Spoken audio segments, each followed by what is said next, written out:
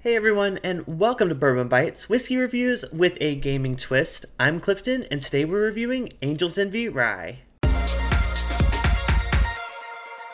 So this sample comes to me from my good friend Wesley. He had heard that I didn't have much experience with Angel's Envy. He had an open bottle of this one and offered to give me a sample. So thank you so much, Wesley. I'm very excited to finally try this one. So Angel's Envy is actually made in Louisville, Kentucky. The name of the distillery is actually the Louisville Distilling Company, but they're most known for their product, Angel's Envy. They have a couple different products under that name, but this is the rye whiskey aged for up to 18 months in Caribbean rum casks. Now, the rye whiskey they're using for this product is sourced from MGP. It's about 6 to 7 years old before the 18-month finishing. So it's a pretty old product, and it's bottled at 100 proof. It comes in this beautiful bottle like all other Angel's Envy products. I think that's one of the biggest selling points. They are a great gift item. But for the $85 to $100 price point, I wanted to see, is it worth it? So let's go ahead and pour it and find out. Now, the only experience I've really had with a rum finish, especially with a rye, is the Basil Hayden Caribbean rye that came out, I think, last year.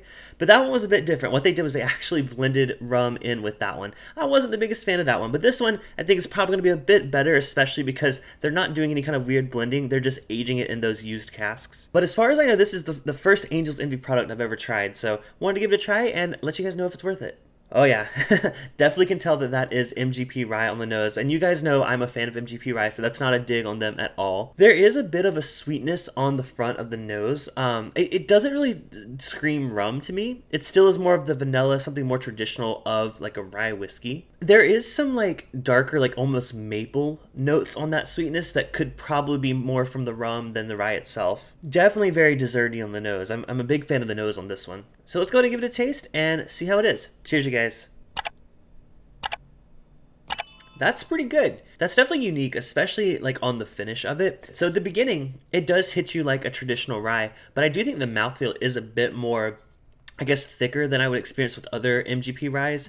It does go a little, I guess maybe molasses. It gets like a really dark note towards the finish. Even beyond like, you know, like a brown sugar. Brown sugar still is kind of light. To me, it's like a rich, thick, like actual molasses on the finish. That's really unique. I've never gotten anything like that on the finish of a whiskey before. Let's go in for another sip and see if it's changed up a bit.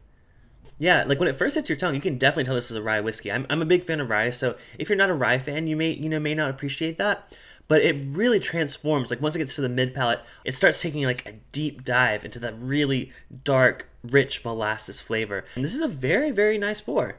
So when it comes to value, that's kind of a tough call. I mean, it's definitely something unique, and it's something that I think a lot of people that are experienced with rye whiskey may appreciate. I don't know if someone that doesn't really, I guess, understand or fully appreciate rye, how much they would enjoy this. It's definitely weird and a little different.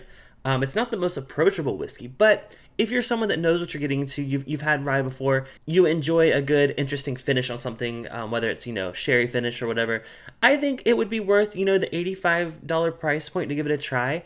Once it starts going up, I've seen it up to $100, so then you're kind of, you know, pushing it on the value meter. Now, I guess the real question is, you know, since this was a sample, will I be picking up a bottle of it for myself? I would have to say no. It's not quite up my alley when it comes to that like really molasses finish. I like it, but it's not something that I'm going to want to drink on the regular. So those are my thoughts on the Angel's Envy Rye. I am very curious though, have you given it a try?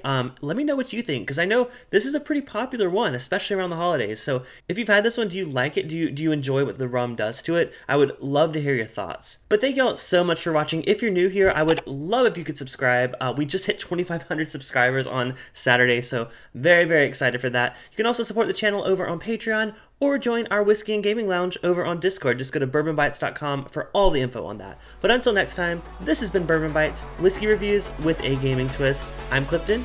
Cheers and game on.